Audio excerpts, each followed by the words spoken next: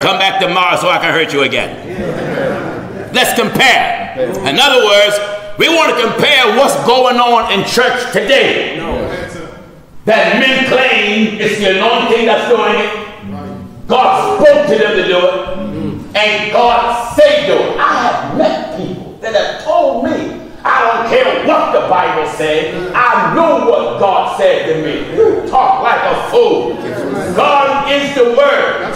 So how is God dealing with you so great that you don't care what the Bible said? Amen. We live by what the Bible said. Am I right? And if we live by what the word of God said, how is it I can have the Holy Ghost and say, I don't care what the Bible said? Yeah. You got to be a product of hell. That's right. A child of the devil. That's right.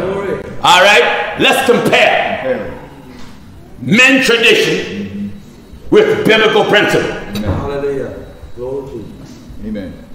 Let's look at the teaching of deacons. Glory to you. Amen. Give in the book of Acts. In the book of Acts. Church tradition said that the apostles laid hands on 7 men and ordained them to be 7 deacons. That's right. And that's what they said? Amen. Let's see if the Bible ever teach that. In the book of Acts chapter 6. Let's see where these men, 7 deacons. I want to clean the fish real good because the scales are thick. That's right. That's right. All right. Acts chapter 6, we're starting at verse 1.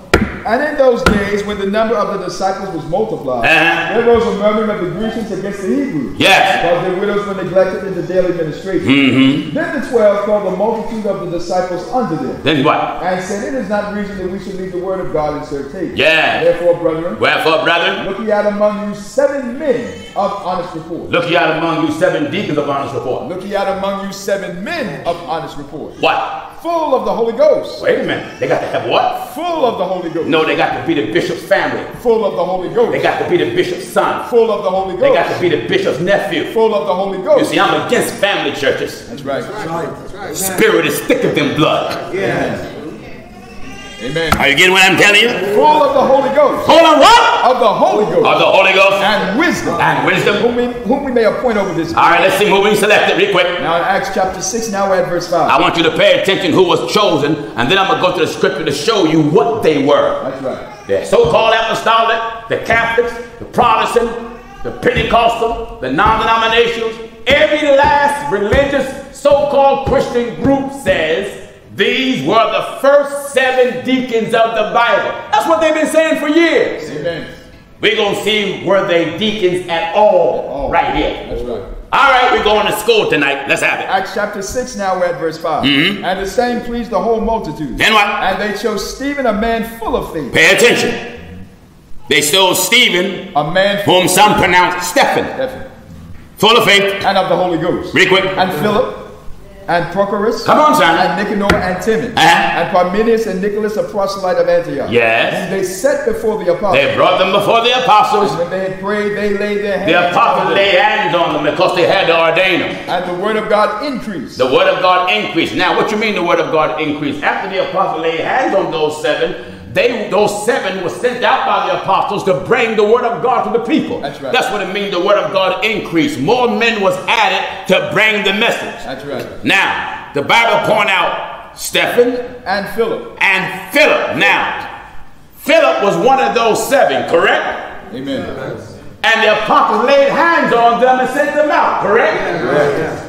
Well, let's see what Philip was. Now, in the book of Acts, chapter 21. Let's see, was he a deacon or something else? That's right. All right, follow me. Acts chapter 21, and we're at verse 8. Listen. And the next day, we that were of Paul's company departed, and came unto Caesarea. We that was of Paul's company departed and came to Caesarea. And we entered into the house of Philip. We entered into the house of Philip. The evangelist. No, the deacon. Philip the evangelist. No, he was the deacon. The evangelist. Was he part of the 7? Which was one of the 7. And what was his office? The evangelist. And where was he at? Which was one of the 7. And what was his office? Evangelist.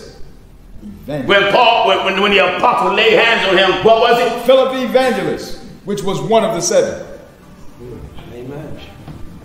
Amen. Bible ain't never said nowhere it was 7 deacons in the church. No. Bible have never put a number on how many deacons was in the church. That's right. Were they deacons? Yes. How many? I don't know. I got to stop where the Bible stopped. That's right.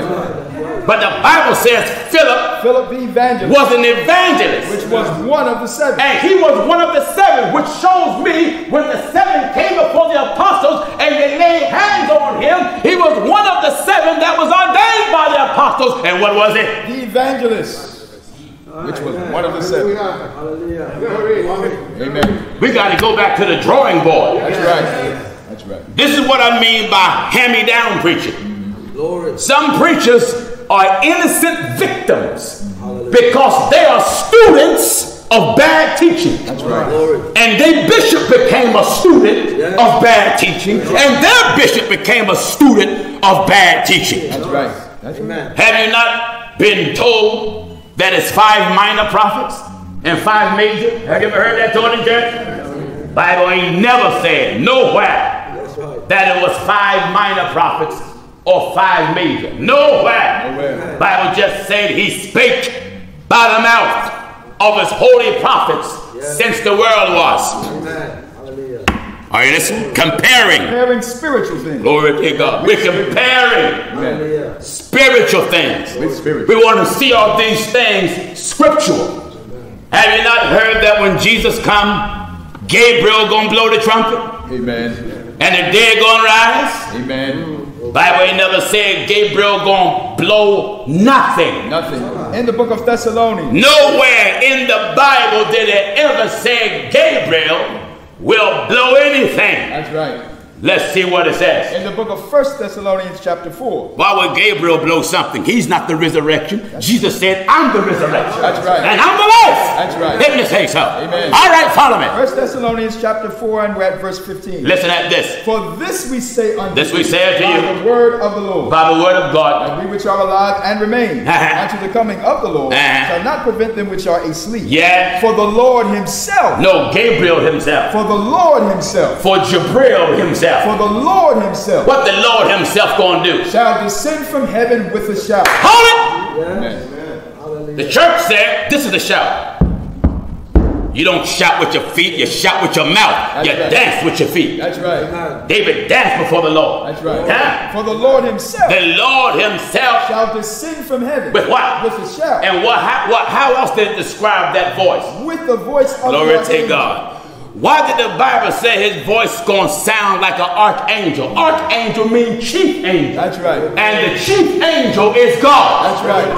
That's right. There's not a greater or superior angel than God himself. That's right. No one said God ain't no angel. God is an angel. Who you think Manoah saw? That's right. First they said it was a man. Then they said it was an angel. Then they said we have seen God, and we shall surely die. That's right. All right. For the Lord himself. The Lord himself shall descend from heaven with a shall shout. descend from heaven with a shout. The voice of the archangel. And what else his voice going to sound like? And with the trump of God.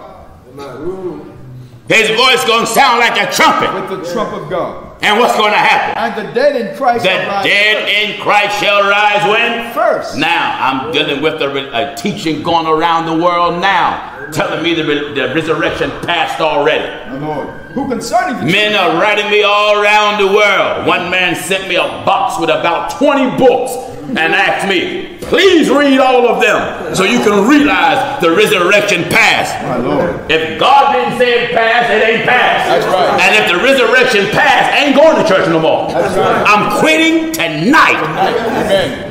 If the resurrection passed, what are we going to church for? That's right. Huh? Amen. The Bible said, look up for your redemption, draw nigh. In the book of 2 Timothy chapter 2. 2 Timothy chapter 2 says, verse 18. what is it? Who concerning the truth. Who concerning the truth, Have error. they have error saying that the resurrection is past already. You see, you can't come with something new. That's right. Huh? That's right. That old lying spirit been around before I was born. Been around back then, wasn't it? That's right. We're comparing spiritual things Spiritual. with spiritual. Glory to God. Amen. Have you not heard it that Paul died at Nero's chopping block? Yeah. You ever heard that? Amen. Bible ain't never said how Paul died. Paul's death have never been recorded in the Bible. That's right. Where did you learn it from? Cemetery school. Yeah, that's right. That's right. Having not been taught that Peter was crucified head down and feet up, and Peter said, I wasn't worthy to be crucified like my Lord. Liar! Amen. The way Peter died have never been documented in the Bible. That's right. That's right. That's the tradition of men. It's not the tradition of Scripture. Having not been taught after the last prophet Malachi died, there was 400 years of darkness.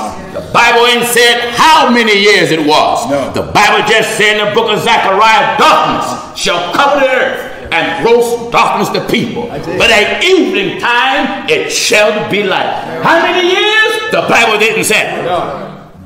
Comparing spiritual. Glory to God. Glory to God. Amen. You know, the Bible undo a lot of teachings that we many of us used to do. That's right. That's right. They want to compare. Amen. Amen. Have you not had the preachers tell the women or appoint women to be missionaries? You don't have a woman in the Bible that wore the title missionary. That's right. Not one! That's right. Where did it come from? Men tradition. Well, Pastor Jennings, what should you call the women? 5th chapter, 1 Timothy. I'll show you what to call the old women and the young ones. 1 Timothy chapter 5. I'm going to show you in the Bible what to call the old women and the young ones. That's right. And the Bible ain't never called them missionary. And if the Bible didn't call them that, who gave you the authority to call them? Amen. Am I right? 1 Timothy chapter 5. What did it say? 1 Timothy 5 and we're at verse 2. Listen. The elder women. Give chapter and verse. Give chapter and verse again. 1 Timothy chapter 5 and we're at the 2nd verse. You better begin at verse 1. We'll begin at verse 1. All right. Rebuke not an elder. Rebuke not an elder. And entreat him as a father. And treat him as a father. And the younger men as brethren. Wait, what should we call the younger men? And the younger men as brethren. We call the younger men brothers. The elder women. Wait a minute. The elder women are the mothers in the church. The elder women. What should we call the elder women? As mothers. No, a preacher called them sweetheart. The elder women as mothers. Sugar pie. Mothers. Baby die. Mothers. It ain't no preacher have no business giving no sisters a pet name in church. That's right. That's right. You ain't got no business being so close to no woman in church that you give her a pet name. That's right. Am I right? Yes. There's order in God's church. Yes. Hallelujah. Glory to God. Glory to God. The elder women. What should we call the elder women? As mothers. Missionaries. Mothers. Bishops. Mothers. No, call them pastors. The elder women as mothers. Call them evangelists. Mothers. Elder women as mothers. Hallelujah. Do you hear this? The elder women as mothers. First ladies. Mothers. First ladies. Mothers. First ladies, son. Mothers. Amen. Amen. If there's any pastors' wives here and the members of that church calling you the first lady, they lying to you. That's right. First lady is dead. Her name is Eve. Amen. She was the wife of Adam. That's right. You ain't no first lady. No. My wife ain't the first lady, and my family ain't the first family. Like I said last night, this ain't the White House. This is God's church. That's right. Amen. Politics and church don't mix. The Bible says in Leviticus 10:10, put a difference between holy and unholy. And if we are holy people, the only thing that governs the church is the holy word. That's right. Hallelujah. Glory to God. I have no interest in nobody's tradition, nobody's personal view. I don't care about nobody's personal feeling. The only thing I'm interested in is what's in that book. The elder women. What should we call the elder women? As mothers. Mothers. And what about the young ones? The younger as sisters with all purity. All right, wait a minute here. Glory to God. Wait a minute. When the younger women are called what? Sisters. And when we call them sisters, what got to be behind that statement? With all purity. That means when a brother or a preacher call a young woman sister, you can't have no motive behind it. That's right. That's right. That's right. You got to call her sister, and how your mind and heart got to be with all purity. Amen. when you look at her. Greetings, sister. Yes, yes. Am I right, I said? That's right. The preacher ain't got no business commenting on your weight, whether you lose or whether you gain. He ain't got no business keep hugging you, rubbing you on your back like he's trying to burp a baby. He ain't got to keep filling all over your arm. Put your hands in your pocket. Amen. Hallelujah. Go ahead, man. Oh, glory. Bishop, fill me all over. Amen. Are you listening? That's why preachers hate me, because I take their fun away. And I use the Bible to do it. That's it. Amen. There's order in the church, and the churches are going to hell tonight because they kicked the order of God out. Bishop run the church today. God's supposed to run the church. That's right. We're supposed to represent God, who's the head of the church. Hallelujah. I'm telling you, when you do it like the Bible said, you may end up at odds with your father. Oh yeah. You may end up at odds with your brother. That's right. And you may end up at odds with the board of elders. That's right. Because this is above tradition. Amen. I'm comparing Holy Ghost tradition with God, with men tradition. Now we that have the Holy Ghost, I mean the real thing that they got on the day of Pentecost, it is in us to lean to the Holy Ghost. That's right. That's right. When you receive the Holy Ghost, it's in you to lean to God. That's right. And it's in you to fight that which is not according to the word of God. And the moment you fight that which is not of God, they say you mean, you're rebellious, you're stubborn, you're hard-headed. Preachers tell you, well, just do what I said. Believe it because I said. Who are you? I ain't gonna believe nothing because you said. I'm gonna believe it if God said. And if God didn't say it, you ain't got the authority to say it. That's right. Come on back to Bible. Whatsoever. England, glory to God. Come on back. Thank God. Come on back to Bible. That's right. If you're not going to come on back to Bible, then give your Bible to someone else so they can use it. Amen. Come on, son. Comparing spiritual things. Hallelujah. Comparing. Spiritual things. Have you not heard that there are 5 minor prophets and 5 major? Can you hear that? Bible ain't said it was major or minor prophets. Never did. I said it never did. Have you not heard that on the day of Pentecost, 120 was in the upper room? They said 120 was filled with the Holy Ghost. They make it emphatic. That's not what the Bible says. The Bible didn't say it was 120. In the book of Acts. Follow me in your Bible. In the book of Acts. That's why you often hear me say over the air, pay attention to the language of the Bible. To what the Bible said. That's right. Because the Bible, listen, in Revelation 22:18, the apostle John, son of Zebedee, brother of James, Holy Ghost said to him, I testify to every man that heareth the words of the prophecy of this book. If any man shall add unto these things, God shall add unto him the plagues that are written in the book. So God don't allow us to add anything. Right. God don't allow us to take anything away. Right. We got to leave it just like it says. The Bible did not say it was 120 exact. Right. That's right. Listen at this. In the book of Acts chapter 1. A lot of teaching must be redone. Amen. All right. In the book of Acts chapter 1 and at verse 15. Yes. And in those days Peter stood up in the midst of the disciples and said, the number of names together were about 120. No, it was 120. Were about 120. No, it was 120. About 120. If it says about, that means an estimated number. That's right. When you say it was, you're making it emphatic, and the Bible didn't. That's right. About. Someone said, but Pastor didn't. That shouldn't matter. Give me Revelation 22, beginning at verse 16. I, Jesus, send my angel to testify unto the churches these things, that I am the root and the offspring of David and the bright and morning star. And the Spirit and the bride say, the come. Spirit and the bride say, come. And let him that hear say, come. And let him that is athirst and let him that's thirsty come on. And whosoever will. And take the water of life freely. And what? For I testify. Jesus talking. I testify. This is Revelation 22:18. I testify, meaning I bear witness. Unto every man. Unto who? Every man. Every man. That got every man in the world. That's right. Every man. I don't care if you king, prince, duke, earl, trash collector. I don't care what you are. I testify unto every man. Every man. That heareth the words of the prophecy of this book. That's right. If any man. If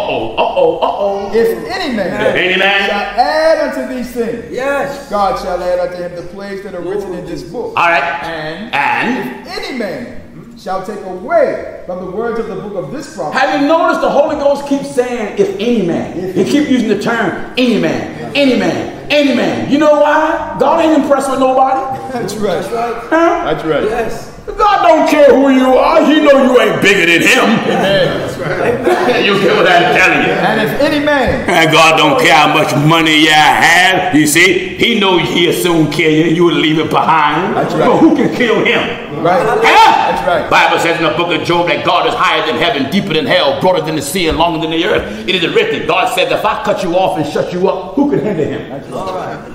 Huh? That's right. All right, son. And if any man shall take away any man shall take away of the words of the book of this prophecy, God shall take away his part. Wait a minute. Gino Jennings going to do it. God shall take away. No, Gino Jennings. God shall take away. I had one man write me, why is it you always got to go to the Bible for something? Can't you bring your own opinion? No! Oh, no.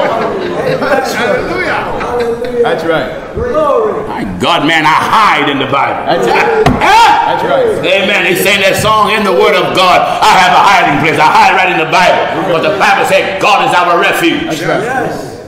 That's right. Come on, son. God shall take away his part out of the book of life. And what? And out of the holy city. All right. And from the things which are written in this book. Comparing. Comparing spiritual things. Spiritual things. With spiritual. All right. Let's see the officers in the church. 1 Corinthians 12:28, and then Ephesians 4:11. Is everybody all right? Yes. Follow me in your Bible. Glory to God. We're going to compare what the church have today with what's in the Bible. That's right. 1 Mm-hmm. Corinthians chapter 12, and we're at verse 28. All right, Will. And God had set some in the church. First, apostles. Secondarily, wait a minute. God had set some. Some folks say there ain't no apostles now. There ain't no apostles now. There ain't no church. That's right. Because God said he set them in there. That's right. And the Bible ain't never said he took them out. No. What did he say there? And God had set some in the church. What? First apostles. No. First junior apostles. First apostles.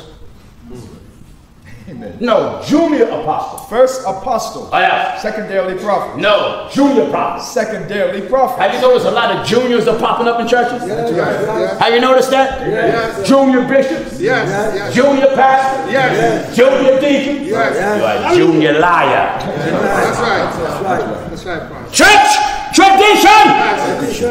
Amen. Not Bible! No. Junior ministers board. Where do you get this trash from? Amen. Where did it come from? Amen. Tradition of men! That's right. The Bible speaks plain what he... Wait a minute. What did God do? Where did he put him? God had set some in the church. He put him where? In the church. God put him where? In the church. Now, if God put it in here, what bishop can come along and add to it? That's right. How can you make up offices that God didn't do? That's right.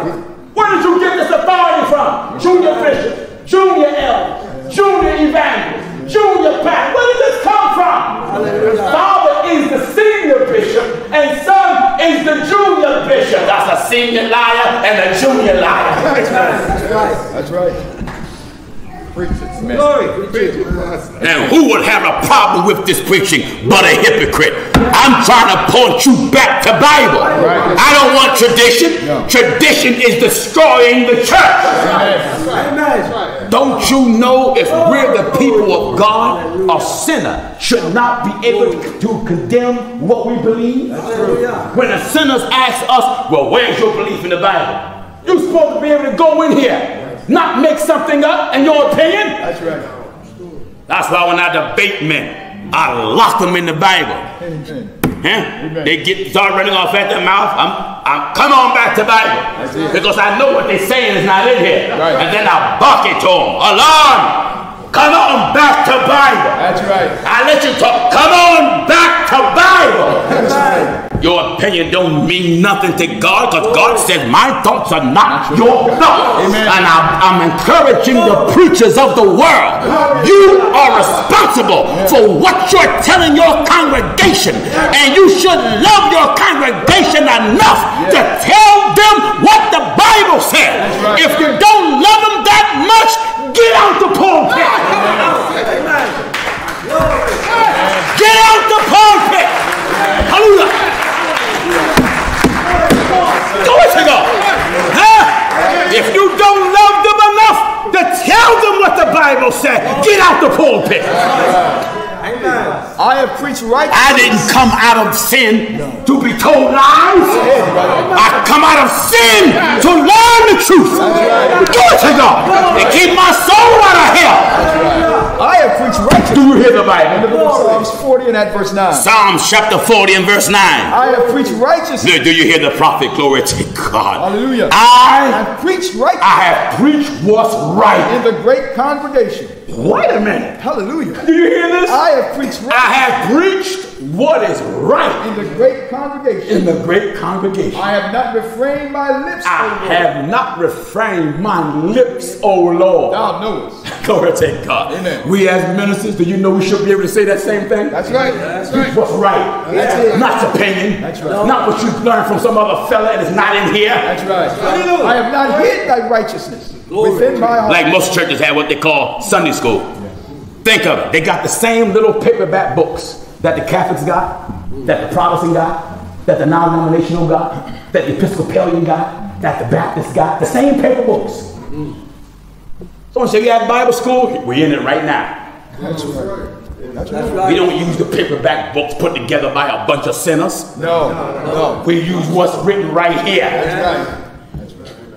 Amen. Are you listening to the old troublemaker? Back in 1 Corinthians 12 and at verse 28. Listen. And God had set some in the church. What? First apostles. First apostles. Secondarily prophets. Second prophets. Thirdly teachers. Thirdly teachers. After that miracle. After that miracle. Then gifts of healing. Gifts of healing. Helps. Governments. Diversities of tongues. Diversity of tongue. Are all apostles? No. Amen. He's asking a question. Are all apostles? No. Someone say, well, prove all are not apostles. Go back to the very first verse you read. God had said some. No, all. Some. Right there, that destroys that. Everybody's not an apostle. That's right. Because he said what? Some. God had said some. Some, not all. Some in the church. Now, what is an apostle? An apostle is one that God called, God sent, God anointed, God made, and God taught. He have authority from authority to represent authority. God gave him a divine ability to go into the scriptures, open up, break it down to make all men see what the fellowship of the mystery that was hid in God who created all things by Jesus Christ. That's right. He's a biblical technician. Amen. He fulfilled every capacity of ministry. Yeah. Someone said an apostle do that? Yes, an apostle is an evangelist also. Why? Because he's told to go into all the world. Yes. An apostle is a pastor. Why? Because he's a shepherd. He's sent to lead. Right. Apostle also is a bishop. The word bishop means one that has the oversight. Hallelujah.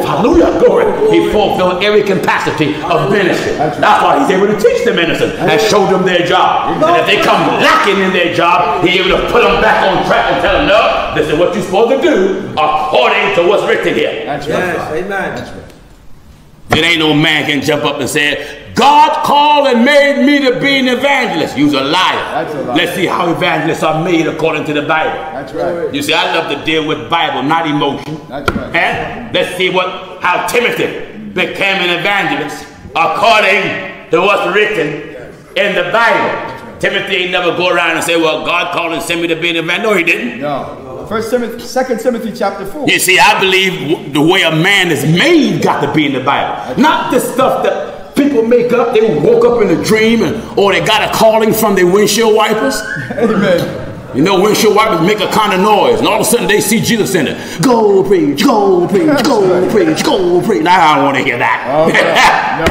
Amen. Listen.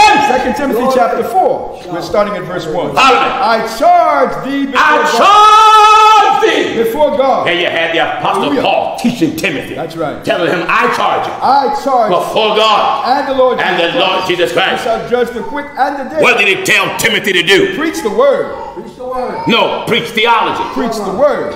Hallelujah. Hallelujah. When a man ministers,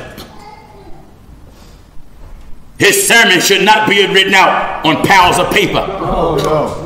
Or he's up on the pulpit with the iPad or computer, reading his sermon off. That's right. If I were used for a text, the bumblebee and me. Amen. Now, that's his preacher's voice. Yeah, that's right. Listen, your voice up here should be the same voice you have down there. That's right. That's right. But they get the preacher voice. Well, when you see the bumblebee, then you, what's the matter? You sound like someone that's constipated, you know, all messed up on the inside. Am I right? Pastor Paul said, having this hope, we speak with great plainness of speech. When you find preachers got to change their voice when they come up here, they're not preachers, they are entertainers and performers. That's right. Real preaching, the same way he's up here. Amen. He's out there. That's why a preacher should not have an organ playing behind him when he's supposed to be preaching. That's right. You don't need no music when you're preaching. For what? Then when the organ switch keys, you switch keys. How is it that your spirit, the Spirit of God, is directed by an organ? Right. Pour not out words.